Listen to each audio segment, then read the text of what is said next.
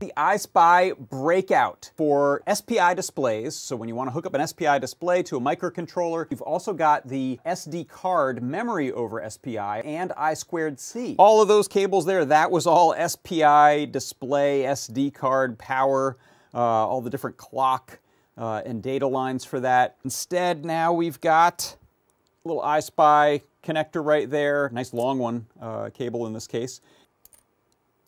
Insert the cable and click that little connector back down to lock that in place. I'll lift up the little connector flap there, slide that in. Usually it's this blue side up on these, the pins face down towards the board. Flying Toasters demo here, that I think Phil B wrote this with graphics from the Ruiz brothers.